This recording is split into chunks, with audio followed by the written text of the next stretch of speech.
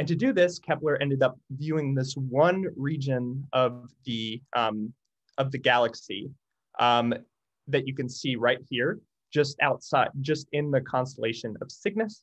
And if we actually zoom in on this region, we can see here that there are hundreds of thousands of stars on the Kepler CCDs.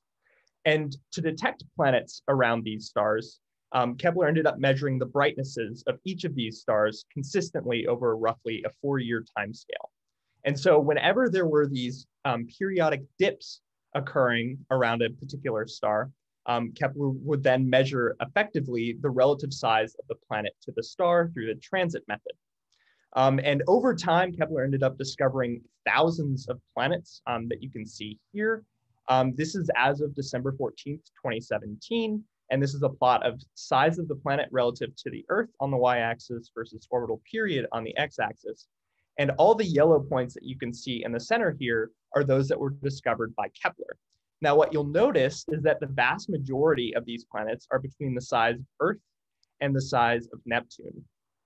And this is particularly interesting because we don't have any analogs for these planets within our own solar system. And so therefore, figuring out exactly what's going on with these planets is obviously a very interesting scientific pursuit. But then you'll also notice here that I've plotted this kind of white bar here, which was the typical uncertainty as of this time for each of these planets. So determining their exact properties was definitely difficult. And this was actually limited by the precision of the Kepler stellar properties at the time. So to just kind of give a brief introduction and some background on the evolution of Kepler stellar properties, the first thing I want to talk about is the Kepler input catalog, which is detailed in Brown et al. 2011. Now, the major purpose of the Kepler input catalog was for target selection for the Kepler mission. And so there wasn't a very strong emphasis on just determining very precise stellar properties. And so therefore, because most of the constraints were only photometric, the median fractional stellar radius precision was about 40% or so for this catalog. Now, fortunately, there's been a bunch of additional work done on Kepler stellar properties in the subsequent years in the various Kepler stellar properties catalogs, the first of which was detailed in Huber et al. 2014, and then a follow-up in Mathur et al. 2017. And what these papers did was wrap in all of the additional information that we knew about stars within the Kepler field, including, for instance, the astroseismic analysis of light curves, as well as the spectroscopic follow-up done by ground-based surveys. And the combination of all those factors allowed the authors to get down to median fractional radius precisions of about 25% or so. But still, the vast majority of stars only had photometric constraints at this time. So how do we fix that problem? Well, fortunately, Gaia DR2 ended up dropping in April 2018. And so with Gaia, we now have parallaxes and therefore can infer distances to over 1.5 billion stars, which includes the vast majority of the stars within the Kepler field. Now, this equation down here is the Stefan Boltzmann law, which I've solved for the radius of the star. And before Gaia DR2, we had relatively good constraints on things such as the bolometric flux and the effective temperature. However, we did not have very good constraints on the distances because we didn't have parallaxes. But thanks to Gaia DR2, we can now finally constrain those distances. So where does that put us? Well, here is what we end up getting out with the Gaia Kepler HR diagram showing about 178,000 stars. This is a plot of stellar radius versus effective temperature. And thanks to Gaia DR2, this allowed us to get down to median fractional radius precisions of about 8%, which is a factor of 3 or so better than what we were getting before Gaia DR2. And with these very precise stellar radii, this then allowed us to classify the percentage of Kepler stars that were main sequence dwarfs, making up roughly 2/3 of the Kepler target sample, subgiants making up another 21 or so percent, and then red giants making up the final 12 or so percent. Now, you might have noticed that there appears to be the secondary main sequence going on here for cool stars. So it turns out that these are actually likely main sequence binaries because these stars have not had enough time within the age of the universe to evolve to such large radii. And then you might also notice that there appears to be this gap in the distribution of effective temperatures. And this is just because we took our effective temperatures straight from Mathur et al. 2017. And the authors in that paper ended up using diverging effective temperature scales, which separated effectively the M dwarfs and the K dwarfs there. And so you see that gap at about 4,100 or so Kelvin. Okay, so how do these revised stellar radii actually affect the properties of the exoplanets that we observe? So here is the way things looked before Gaia DR2. So this is a plot of planet radius versus incident flux. Incident flux increasing from right to left here. The red points are confirmed planets and the black points are candidate planets. And what you'll notice is overall, there appears to be a rather large blob of planets between the size of roughly the Earth and 5 times the size of Earth. And then you can also see in general the typical uncertainties based on the plotted error bars underneath. But how do things change when we implement Gaia DR2 parallaxes? Well, we see that things sharpen up very nicely here. And I'm going to flip back once more. What you'll also be able to notice is that the points kind of appear to systematically shift up and to the left when we make this change. And this is actually due to the fact that we ended up detecting more subgiant stars after Gaia DR2 parallaxes than we had previously seen before. And so this actually causes points to shift up and to the left in this diagram because both the star's radius is increasing, which would then result in an increase of the planet radius with the same RP over our star value. And the incident flux will also increase because the star is increasing in size and therefore increases the luminosity of the star. But what you'll notice is this is 2 separate distributions of planets now. The super Earths down below are separated from the sub-Neptunes up above. And this is also where we see the planet radius gap, which I'm sure many of you have heard about. And I will be discussing that in more detail a little bit later. With Gaia DR2, this also allowed us to update the census of planets within the habitable zone. And so now we count 34 confirmed and 109 planet candidates in the habitable zone. Now, it turns out that these numbers are actually slightly smaller than what we were getting beforehand. And a lot of that is due to this systematic shift up and to the left of points in this diagram. And then you might have also noticed that there appears to be a pretty clear hot Jupiter inflation trend going on for some of these more massive planets up above. Now, these planets are massive enough to actually hold on to their atmospheres. So we don't have to worry about them losing their atmospheres at high incident fluxes. Okay, so I think we can all agree that these revised radii are great, but we do want to know additional information about Kepler stars, such as the masses and ages. So here is the way things looked back in 2017 with the Mathor isochrone modeled stellar radii and effective temperatures. What you might notice is that there's clearly latching on to a grid of models here for hot stars. The red clump is not very well defined. There aren't too many subgiant stars here. And then there's also this gap in the distribution of effective temperatures. How do things change when we implement Gaia DR2 parallaxes as well as a uniform effective temperature scale? Well, we see that things sharpen up very nicely here. What you'll notice is that there's no longer a clear latching on to a set of grid models because we have more finely determined them. In addition, you'll note that the red clump is very well defined. There are more subgiant stars, and then we no longer see this gap in the distribution of effective temperatures for cool stars. Now, how exactly did we create this plot? So we used a combination of input SDSS-G and 2-mass K photometry with reddening corrections. In addition, we use Gaia DR2 parallaxes, and then we use spectroscopic metallicities wherever we had them, which comprises roughly about 1/3 of the sample of Kepler stars. In addition, the model grid that we actually use to do this isochrone placement is a custom mist interpolated grid which uses initial metallicities ranging from -2 to 0.5 dex and 0.05 dex steps, and then ages ranging anywhere from 0.1 all the way up to about 20 billion years old with logarithmic and linear spacing. Logarithmic at the beginning, and then as you start going to older ages, having linear spacing there. And overall, this ends up giving us roughly 7 million models within our entire model grid.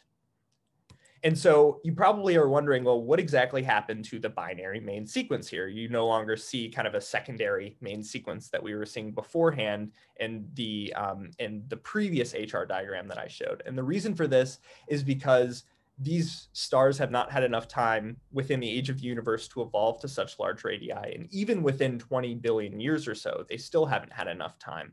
And because they just evolve very slowly. And so therefore, these models are either forced down onto the grid or not. These stars are either forced down onto the model grid or not fit at all. And then finally, you'll notice that there's no longer an effective temperature gap going on here, as I mentioned before. And this is just because we're using this uniform G-K photometry, which we use as our effective temperature to convert to effective temperatures. Okay, so what I want to stress is that we've got masses, ages, densities, and more for every single star within this diagram. So now that we have all these brand new stellar properties, what is it that we can actually learn about the planet population? So here I want to give a little bit of background on the planet radius gap, which comes from Fulton et al. 2017. So this is a plot of number of planets per star on the y-axis versus planet size on the x-axis.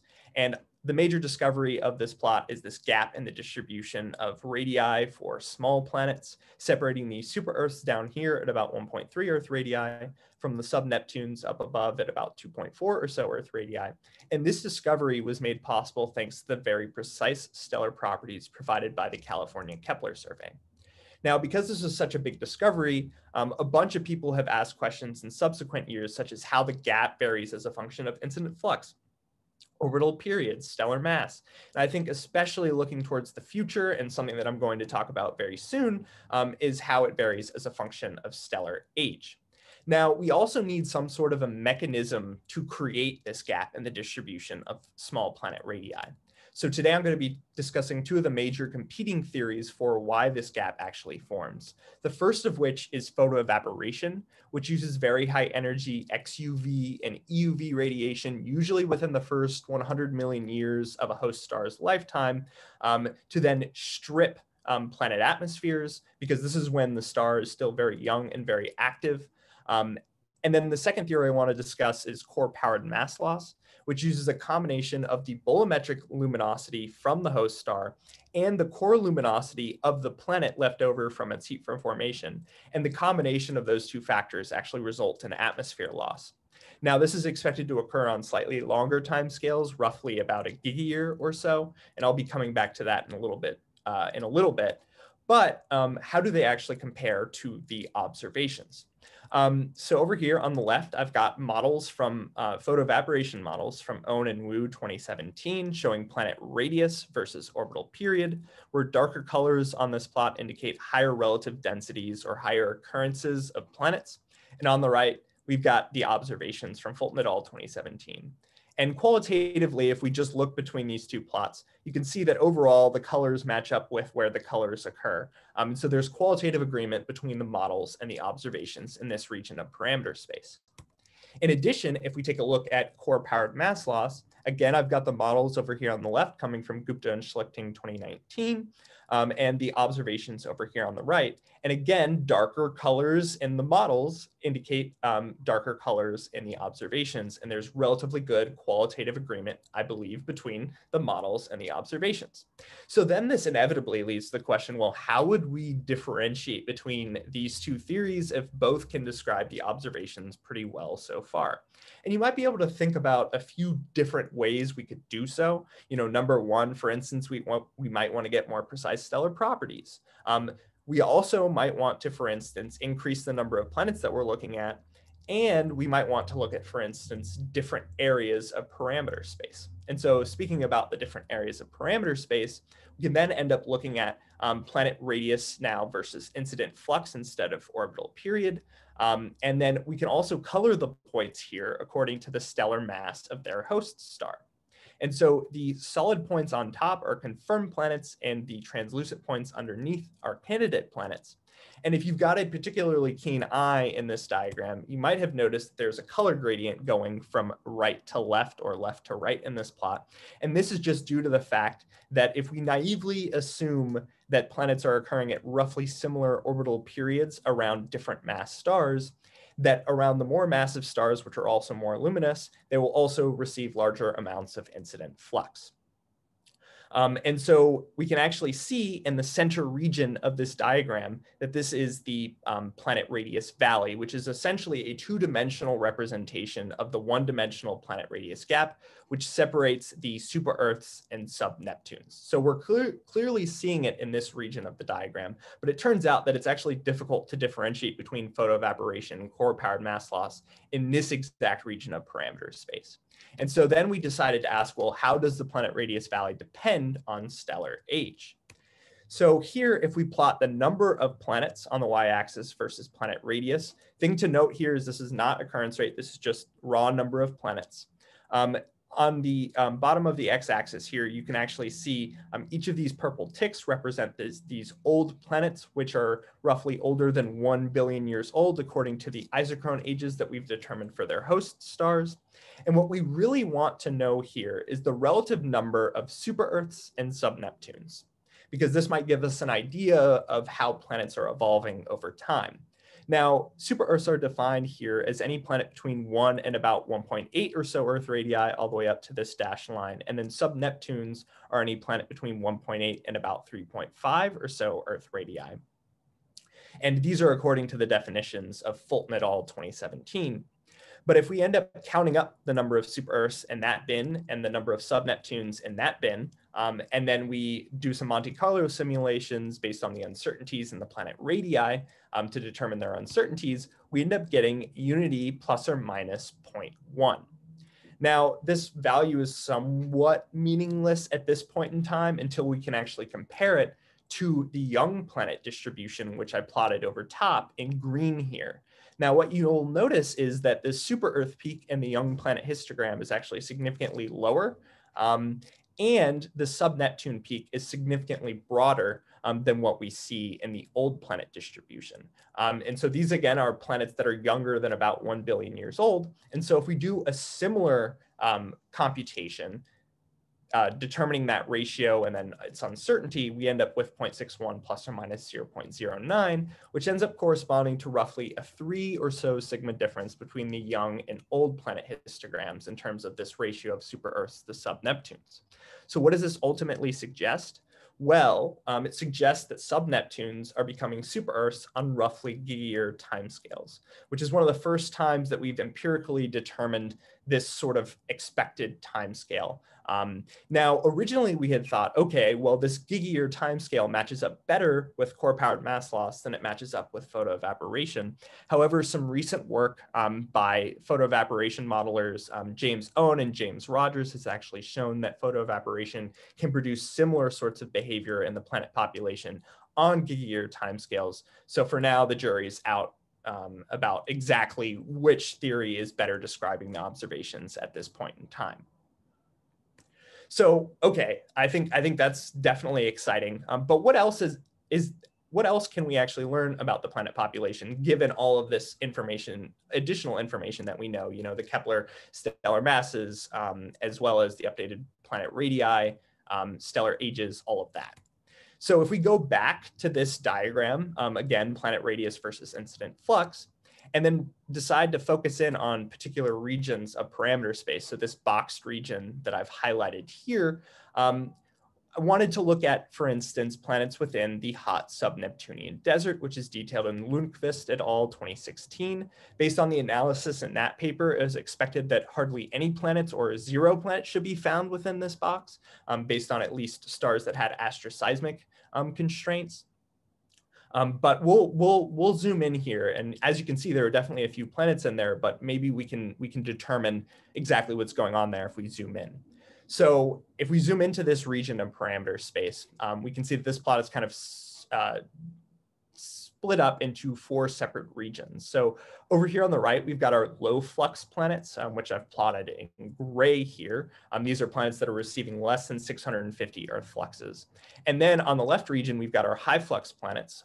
You've got your high flux sub-Saturns over here on top, your high flux super Earths down here below. And then in the center, you've got your desert planets where nominally no planets should be.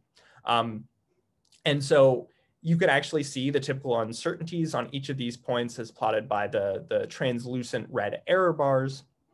But then you'll also notice that there are these little black bars that are connected to each of these points. And these actually represent the overall incident flux history that that planet has experienced over its star's lifetime. And so as the star has evolved from its zero age main sequence to where it currently is, that planet has undergone, if we assume that it's at the same orbital period and semi-major axis, that planet will have undergone an increase in incident flux over that period of time.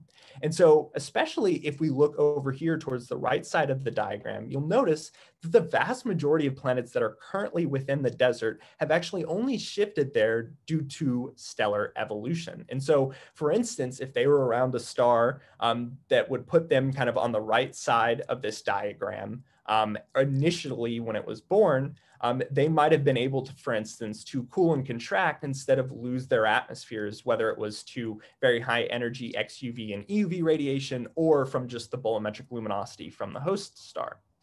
But there also are 9 planets that we've found here that have been within the desert for their entire lifetimes based on what we measure here. And so these little black bars actually do not put them outside of the desert. And so there needs to be some sort of an explanation for how exactly these planets got there. And that is something that is the subject, I think, of definitely additional research. I also wanted to return to this planet radius incident flux diagram and take a look at some planets that are in this region here, which I'll call the cool inflated Jupiters. You'll also hear them called warm Jupiters because they are receiving more flux than, for instance, our own Jupiter. But if we zoom into this region of parameter space, you'll see that now we've got planet radius in terms of Jupiter radii on the y-axis and incident flux here on the x-axis. You'll see that the incident fluxes that we're dealing with here are not that much greater than what Earth currently receives. But what I want you all to focus on in this diagram is this red line, which represents roughly a 1 Jupiter mass pure hydrogen helium object at roughly solar metallicity and at the age of Earth, effectively. And so this is nominally what we would expect to be the maximum radius of an object like that. And so if you take a look at some of these large colored points, you'll notice that they have uncertainty bars associated with them. And that any of those uncertainty bars, which could place them below this red line, is indicative of, they could be consistent with that sort of maximum expected radius. However, there are a few points here that are actually significantly above that line. The first of which is Kepler 468b, which you'll notice as this purple point here. Now, the purple color actually indicates the overall age of the host star of that planet, which you'll see is relatively young, roughly about 2 billion years old or so. It's also been circled, which is indicative of it having UV excess relative to its, for instance, absolute magnitude, and it has rapid rotation. You can see where this host star is located in this inset HR diagram in the upper right-hand corner here.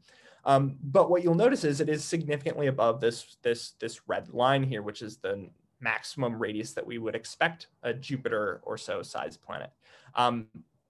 Now, you'll notice that, that Kepler 468b, because it is around a young star, we might be able to say something along the lines of, well, it might still be cooling and contracting from its heat from formation.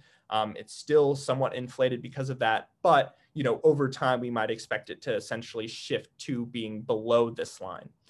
But the other planet that is significantly above that line in this plot is this Kepler 706b, which you'll notice is colored yellow. And yellow on this age color bar is over 16 billion years old, which is older than the age of the universe. So what exactly is going on there? So this object is definitely subject to additional research. It's something that I'm currently working on. But the thing to note is that typically when we see stars that have ages above the age of the universe, these are most likely going to be binary stars. And so Kepler 706, the star, might actually have a stellar companion, which is pushing up its determined isochrone age. And so that is going to be subject to additional scrutiny, certainly. Okay, and then I wanted to talk also about some other recent related work that has actually used some of my catalogs. So here is a plot from Steve Bryson's first paper in 2020, which shows the planet radius on the y-axis versus orbital period on the x-axis. The color, the shaded colors in this plot show the overall completeness of planets, of determination of planets in different regions of parameter space.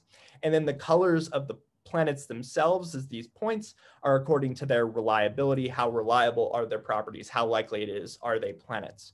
What you'll notice is that in these different regions of parameter space, F1 and Psi Earth, you'll notice that there are a certain number of planets in each of those boxes. Now, what I want to stress is that this is as of DR25, based on the stellar properties of the Mathur et al. Stellar properties catalog. So this is before Gaia DR2. Now, how do things actually change when we implement Gaia DR2 stellar properties? Well, we see that things change pretty significantly and that the number of planets in each of those boxes actually decrease. So what exactly does this say? Well, I think what it says is that stellar properties are going to have a significant effect on our occurrence rates. And it is also extremely important to take into account that both the target star samples and the host star samples are being determined with similar stellar properties and similar, like doing things homogenously. And so therefore, it's important that we really get the most precise stellar properties when we're considering things such as, the occurrence rates of Earth-like planets, for instance. And so that was one sort of result of the Gaia Kepler stellar properties catalog. But then also some recent work by an RE student that I worked with this past summer, Linnea Wolniewicz. She ended up doing work on determining what the Kepler target selection function actually looked like. And she did this by using Gaia, effectively Gaia DR2, to then determine the properties of both the Kepler target stars, but then also the other stars that were on the Kepler CCDs that Kepler decided not to observe. And so kind of in these top plots, you'll notice that there are these Kepler magnitudes less than 11, less than 12, less than 13. And the points here are colored according to the percentage that was chosen to be observed by Kepler and what the Kepler team chose to observe. So if we take a look at this Kepler magnitude less than 13 or so plot, you'll see that the vast majority of stars at Kepler magnitudes less than 13 were observed because Kepler could effectively observe all those brightest stars. However, as you start to go deeper, you notice that some decisions started having to be made. And so if you go all the way to this Kepler magnitude less than 16 or so diagram, you notice that the colors start getting somewhat brighter. And that, for instance, for a star like our sun, which was obviously one of the main goals of the Kepler mission, you'll notice that this region is somewhat brighter and purple, more purpley orange rather than black. And this is just because some hard decisions had to be made. And in particular, at this exact effective temperature, it's very difficult to tell the difference between, for instance, a sun radius star and a subgiant star with a similar effective temperature. And so you'll notice here that they tended to do better as you start going a little bit down the main sequence, especially as you start going down to K dwarfs. Because it was actually much easier to tell the difference between those K dwarfs and the, for instance, giant stars that you see up above.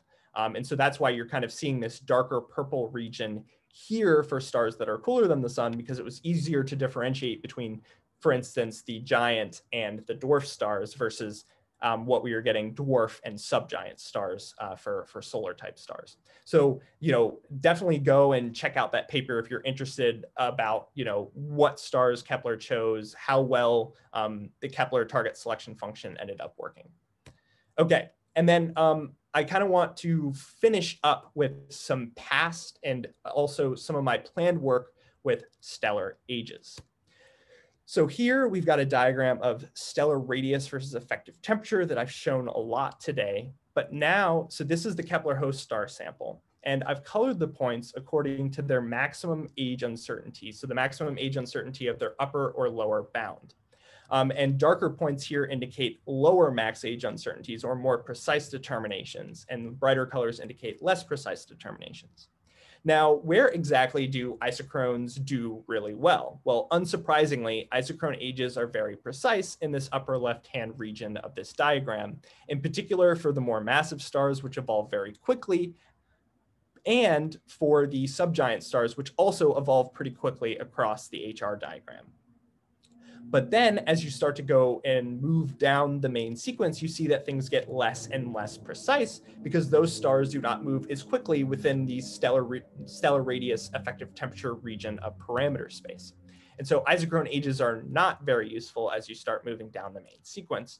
Now, what you'll notice here is that there are some gray points, and I've actually colored these gray because we effectively cannot determine their ages with any precision because these stars have not had enough time within the age of our maximum age of our grid, which is 20 gigayears, to evolve off the main sequence. And so therefore, there's no way that we can really determine their ages through isochrones really at all, especially for these gray stars. Now you'll notice that I've also circled the giant branch here, and I will definitely caution the use of the giant properties in our catalog, largely because these giant properties have been done much, much better in the various papers through Apogee and through the APOCASC sample of stars. So stars that have astroseismic constraints and really taken into account those astroseismic constraints as well-determined stellar spectra and detailed analyses of both of those things to get very precise stellar properties. Because the problem with the giant branch is if you get either the effective temperature or the metallicity wrong, depending on where you occur on that giant branch, will shift you very significantly in terms of the stellar age that you determine. Because if you're on the right side, you're expected to spend a long time on the main sequence. And if you're on the left side, you're expected to spend very shortly on the main sequence. And so that's kind of something to keep in mind about the giant ages there. And then finally, I just want to point out that there are definitely some old edge of grid models that might not be all that reliable, towards kind of the top end of the main sequence / as you start getting some turnoff stars kind of towards the maximum age of the universe. So if we want to sum all of this stuff up, and in particular, try to figure out where age indicators are optimal throughout the HR diagram, I'm trying to summarize this here. So isochrones are pretty effective, as I mentioned before, in this upper left-hand region of the diagram that I've got circled here. But we also want to use other age indicators where we can be more effective at different types of stars. And so here, I've also plotted where lithium abundances are typically effective. So some background on lithium abundances. This is actually some work that I did towards the beginning of grad school. I'm working on the California Kepler survey and determining lithium abundances of the California Kepler survey Kepler planet host stars. And then on this plot, so the Kepler planet host stars are in red, and then in blue is the empirical isochrone of the Hyades from Bosgaard et al. 2016, which represents an age of roughly 650 million years. Now, the thing to note about lithium abundances is we expect them to start off at roughly the same level, somewhere around 3.1 or so on this plot.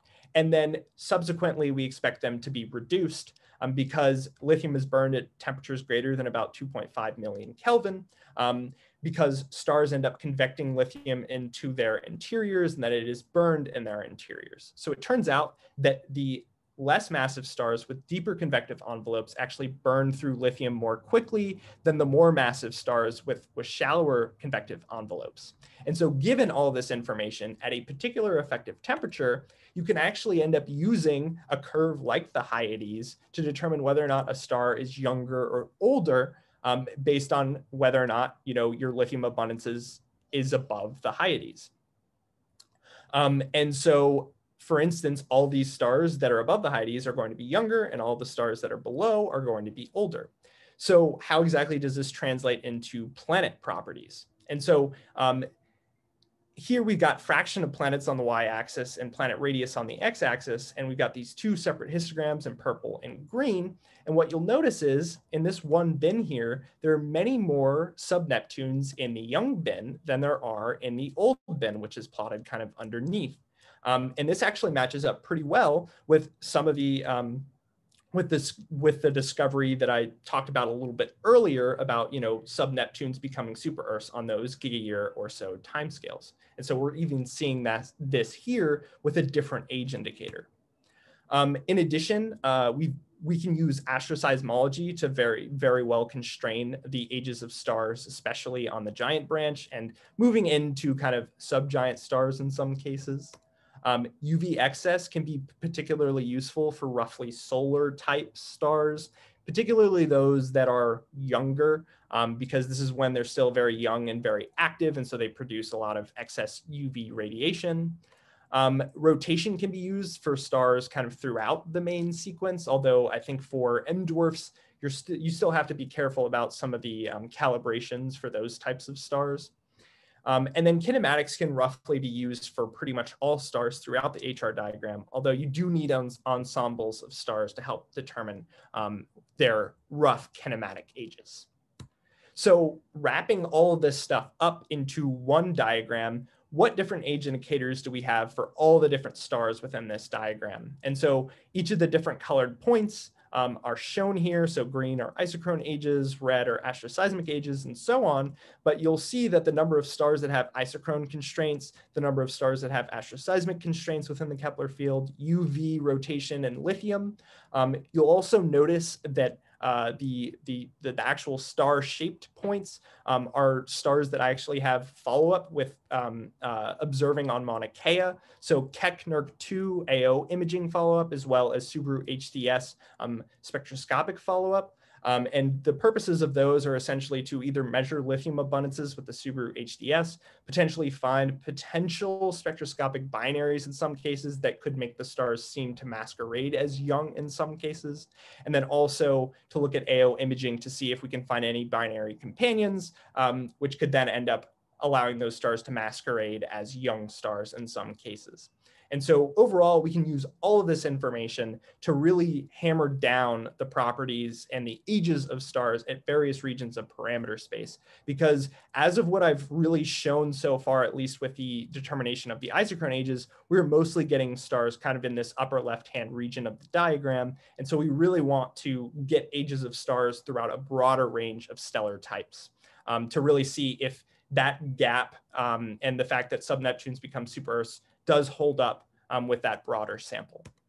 And then I want to talk about some of my planned applications to K2 and TESS with Gaia EDR3. And so here again, I've got another HR diagram showing stellar radius and effective temperature. And underneath in gray, I've got essentially the host star sample from Kepler. And then over top, I've plotted essentially the Kepler, K2, and TESS combined stellar samples. And on top, I've got typical histograms for each of these different stellar types. And what you'll notice is that for Kepler, there are a lot of FGK stars, unsurprisingly. But with K2 and TESS, they really do add a number of stars within the A type and the M type. And so when we start thinking about, for instance, how planets vary as a function of stellar mass, this is really going to give us additional sort of lever arms to look at those sorts of properties. And so if we end up looking at just the overall planet population, again, in gray is what we had with Kepler, roughly 4,000 or so planets. But then in blue, we've got the combination of Kepler, K2, and TESS, and we can see that the number of planets is significantly increasing when we combine all the planets that we know and all the candidate planets that we've got with K2 and TESS to the Kepler sample. And when we determine them homogeneously using Gaia EDR3, this could end up, giving us a lot of information into some of the interesting formation processes and the formation and evolution of these exoplanets. So to just kind of sum up some of the science cases for all of this additional work with Kepler, K2, and TESS sort of combined samples, I really want to continue to look at planets within the hot sub-Neptunian desert and really see, additional information about how they formed, whether or not there's still, whether there's an additional planets within that region with K2 and TESS. In addition, are there planets really within the valley here? Now, the planets within the valley are an interesting population of planets because based on some work by Vincent van Eilen, he's shown that, or suggested that essentially if we determine the properties of the planets very precisely, run their like transit fitting pipelines based on the mean stellar density from the host star, that you wouldn't find any planets within the valley, and it would actually be completely empty. And so the key is, with Gaia EDR3, run all these planets through with the most precise stellar properties, determine which ones are truly within the valley after that work, and then refit their transits and see if they remain within the valley with the updated mean stellar densities, which can actually inform the sort of transit fitting pipelines that we use to determine planet properties such as RP over R star and everything else. And so it's going to be interesting to see whether or not planets still remain within the valley, or whether it is actually carved out a little bit more thanks to the updated stellar properties that we now have. Because I think at this point, we are more limited by uncertainties in our transit fitting pipelines than we are in the actual stellar properties.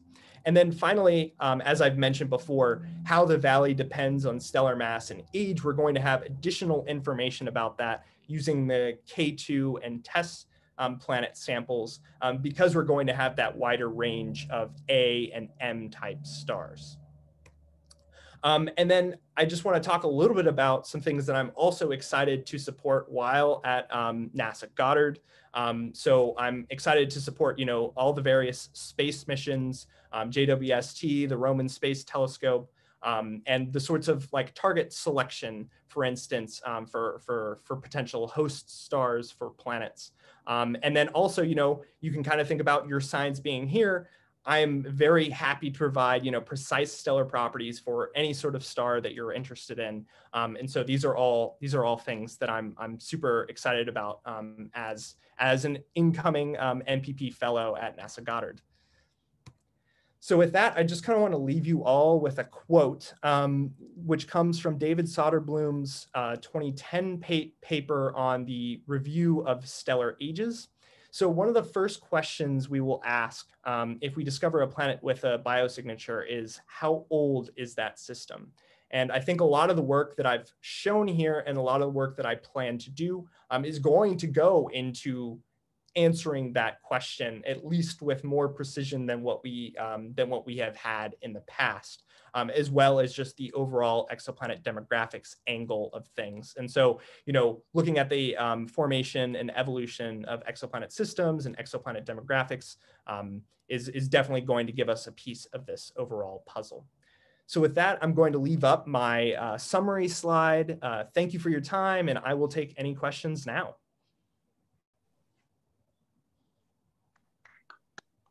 Amazing talk, Travis. Excellent. It's very, very good, especially the dependence of the age on the distribution of super Earth and mini Neptune. I think it's really, really interesting. Yeah. So we can start the question. I think we had Rick that had a question first. Yeah. Thanks, Thomas. Travis, nice talk. Really nice.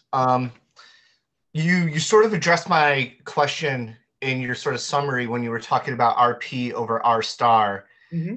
And your hot sub-Neptunian desert. You had sort of larger air bars on the planet radii there. But I'm sort of wondering in your work, like, what's the general improvement in the planet radius as we know the stellar ages? Where do you see the trend sort of going in constraining planet radii with your research?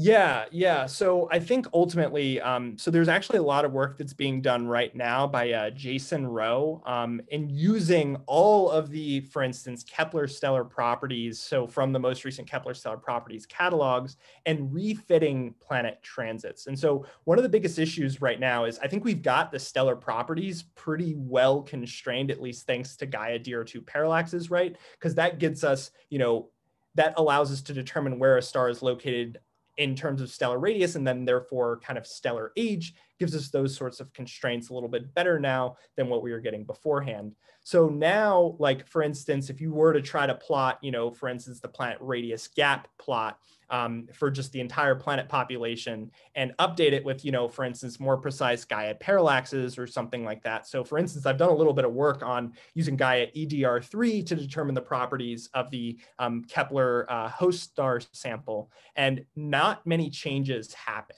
there. And I think even if you were to increase the precision, if they were to become significantly more precise, what we would see is that the planet population doesn't really change all that much. And so right now, I think we are definitely dominated by uncertainties in the actual transit fitting pipelines. And a large reason for that is being able to constrain for instance, the mean stellar density that we input into those pipelines. And so being able to have, so there was a recent paper by Eric Pettigura, which ended up showing effectively that you can like clear out the sort of planet radius gap location by just providing, for instance, some constraints on, for instance, the eccentricities, as well as, like, for instance, the mean stellar densities for the host stars. And that combination of things can actually end up getting you more precise or more reasonable RP over R star values than what we are currently seeing. Because what we've seen is actually, it turns out that the RP over R star values, which were determined, their uncertainties, I think, are somewhat underestimated, at least in the general, like, the KOI table from the NASA Exoplanet Archive, for instance. And so we're dominated currently by those uncertainties and those RP over R star values. Interesting. Thanks. Yeah. Mm-hmm. Thanks. We have a question also from Estelle. Mm-hmm. Go ahead, Estelle. Yes, I am not familiar with the concept of photoevaporation and co-powered mass loss, but can we imagine some sort of convolution to explain that they both explain the hypothesis, or are they mutually exclusive of each other? So I think you're absolutely right. It could be some sort of convolution. And obviously, those are just two of the theories that have been used to describe what we're seeing in the planet population. But keep in mind, those are just, two of the kind of more tested theories at this point in time. But there could be any sort of explanation for exactly why that gap is forming in the planet population. But most likely it is probably some combination of the two. Okay, thank you. Eric? Hey, thanks, Travis. That was a fantastic talk. I'm, of course, also really interested in the sub-Neptune planets in the hot Neptune desert.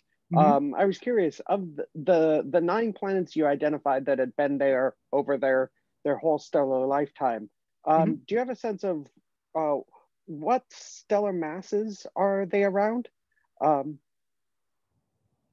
Gotcha.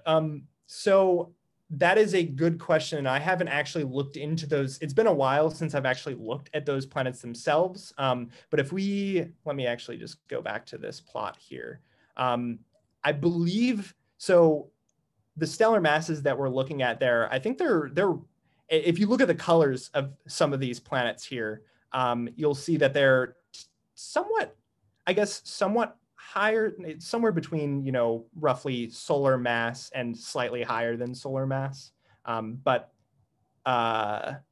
Yeah, I can't give you a definitive answer. I'm just taking a look at the plot and exactly where the planets are located here. No, that's fine. Just, yeah, something to look at going forward, because naively, my prediction would be I would expect them to be around earlier stellar types, because if it is photoevaporation, then of course what matters isn't the bolometric incident flux, it's the UV, the lifetime integrated UV flux, and that has a significant stellar type dependence. Right. Yeah. So yeah, that's something that that I will definitely look into, and I might be able to have an answer for you pretty soon. So I wouldn't fantastic.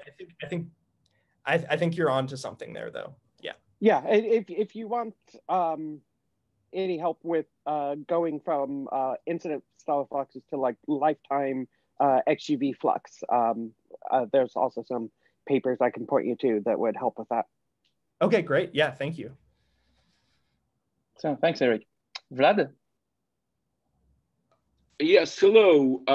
Travis, very nice talk. Thanks for this great introduction to ages of planet hosts. Mhm. And so the question that I have, the first two questions. The first one is that when you show the planet radius gap, Mhm. Fulton gap. So is there any? What's fraction of Kepler planets are have the radial velocity observations, and do we see some kind of a gap, in masses of those planets, or it's only in radii? So that's the first question. Yeah. So that's absolutely a good question when you start thinking about things such as the masses of those planets. I will say that I myself, I have not worked very much with planet masses, at least throughout my own work. But what I will say is, I think roughly what fraction, it's probably about at least with precisely determined masses. And if you're asking about what fraction of I guess sub-Neptune sized planets or so, Right. I think you're probably talking about there's only a few, I would guess only a few hundred at this point that really have well-determined planet masses because it's obviously very difficult to determine the masses, especially of Kepler planets, because they're around relatively dim stars, and you're talking about relatively small semi-amplitudes for those planets around different type stars. But feel free to correct me. I'm not somewhere around a few hundred, which is obviously I don't know exactly what percentage that is, but you're talking about thousands of planets within the Kepler sample. So yeah. Okay, and the second question is that when you show this a diagram, a plot for the ages versus different methods, so including lithium, I noticed that starting from K-type stars, we don't see a lot of lithium measurements or detection. Yep. Why is that? Is that no detections or no measurements? So it's effectively no detection. So as you'll notice in this plot here, you start to see these little downward arrows, and those are essentially just upper limits. So no detections of lithium. You're starting to get into K-type stars over here, and there's hardly any K-type stars that have actually detected lithium. And the reason for that is just because these stars burn through their lithium abundances so quickly that it's really, really difficult to measure. They have to be young for us to truly measure lithium. And so these stars that do have measured lithium are probably those that we can be more confident about being young stars, just because they burn through their lithium so quickly. Yeah, makes sense. Thank you. Yep. Thank you, Vlad. So Michelle is next, and after Robbie. Awesome stuff. I'm a fan of stellar parameters, but I've mostly focused on M-dwarf. So now you're apparently going to be here with a bunch of M-dwarf people. How are you thinking about tying all that together? And if you already covered it, sorry, I missed it. But yeah. So this is something that so previous Kepler stellar properties catalogs have had issues with M-dwarfs, just because M-dwarfs have been, M-dwarfs are difficult, as you know. And so one of the things that we were really careful to do, at least, and I kind of skipped over this in my, let me actually see if I can let me zoom out here and just go to an image here. So this is the, the HR diagram with all the Kepler target sample, and then you've got your M-dwarfs that are down over here. One of the things that we were careful to do was actually replace. So for instance, the MIST models do not do well at all for M-dwarf type stars.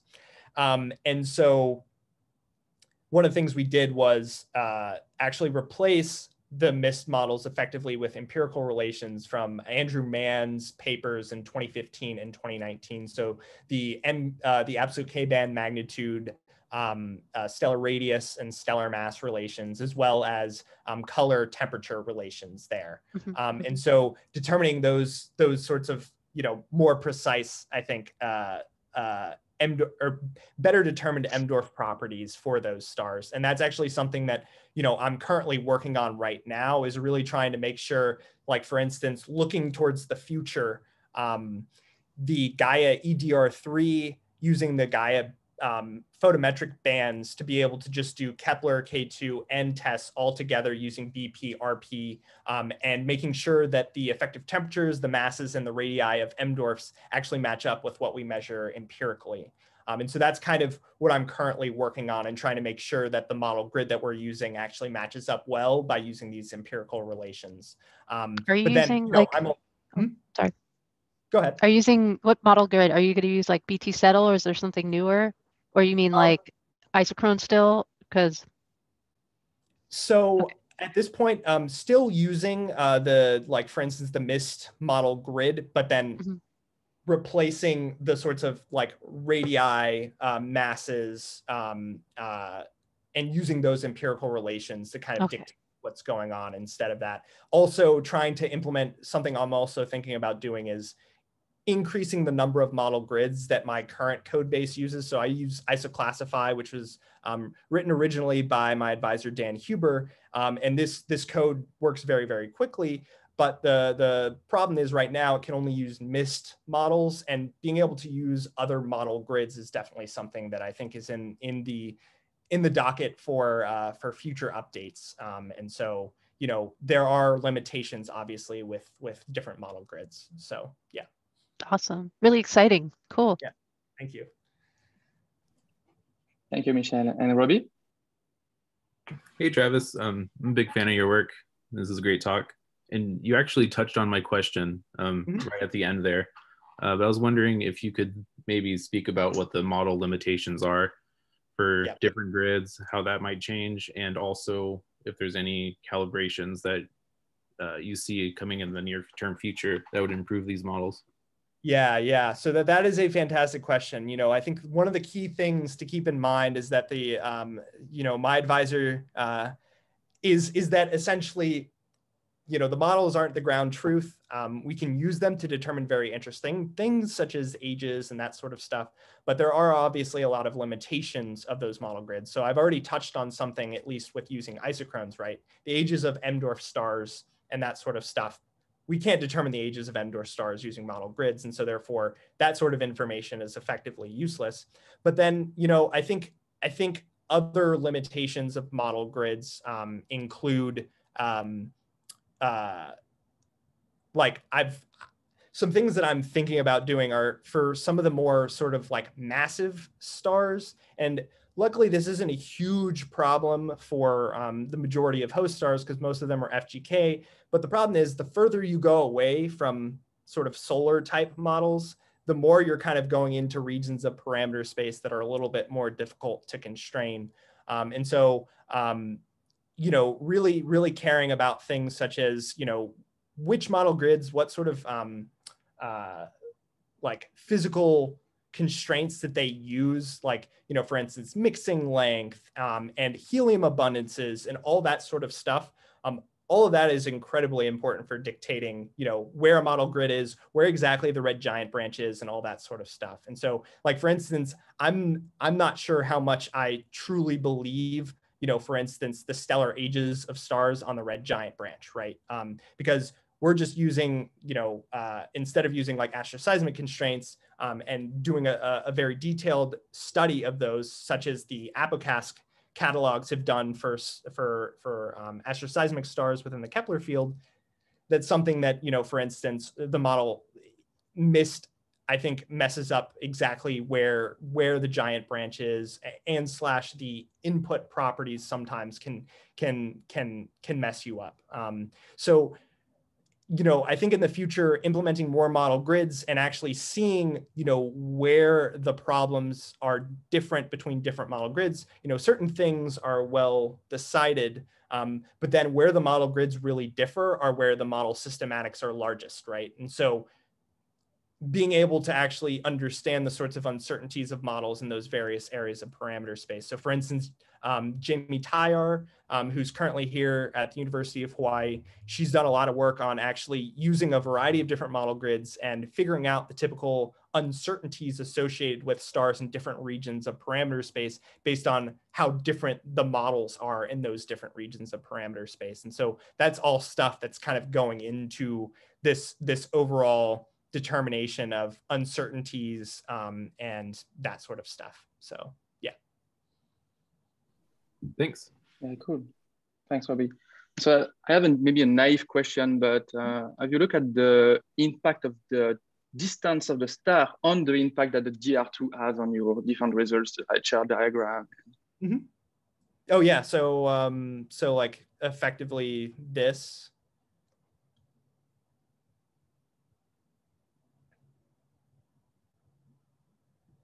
Like the impact of like could you repeat the question, please?